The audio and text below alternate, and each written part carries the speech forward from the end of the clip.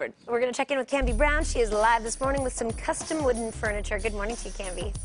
So we showed you Burley Beverages in the last hour that'll be at River City Marketplace, and we are continuing our beard trend because the owner of Burley Beverages has a beer not unlike Newton Booth builds with Nils and David with the beards as well. Now I got to show you some of these things that they do because these are vases that you can use. Bud vases is what they call them. Now look at how great this looks. It actually starts off like this. And this is from where, Nils?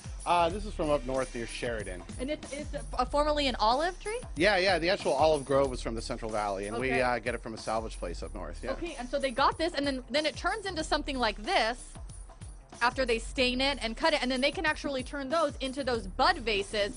But what I saw on their website that made me so excited, because you know I love to rep Sacramento. Love Here it is. that. This is a cutting board, and David is actually working on one of those right back here. How long does it take for you guys to do these, Neil? To make one, we're pretty fast at it now, you know.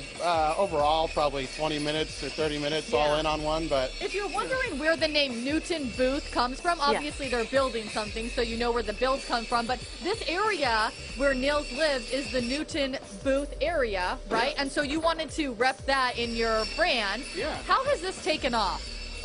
You know, we just started just me in this garage, and some friends wanted to buy stuff, and then soon enough, you know, everyone wanted to buy things. Now, you're originally from Vermont. Do you think that you're going to start doing a cutting board for all the different states? Yeah, we actually already do. A lot of people give us special requests for all over the country, and we ship all over the country for different things. Now, not only do they do like accessories like that, but and let me scoot down here a little bit so you can see a little bit of tight quarters. That's how busy they are. This is going to be a coffee table, and then you guys have this wood back here. What's that going to be? That's going to be a window bar in a home here in Sacramento. So, yeah. Do you guys do custom pieces, or do you just kind of come up with your own stuff as well? We do some pre-made stuff. Most of our work is custom work. A lot of people come to us and they want something very specific. So. Okay, let me have David stop here really quick. Can David hear me? Oh, he can. Okay. I wasn't sure if that was going to be where I'm like, hey, stop, David, and he just keeps going. You got really far on this. How cool is this to be able to do this with a childhood friend? It's the only way. Yeah. Pretty much. How often are you guys working it back here? 6 to 7 days a week. Oh my gosh! And by the way, Nils has a baby on the way. Are you gonna build your own crib? Congratulations. Nils, what are you thinking?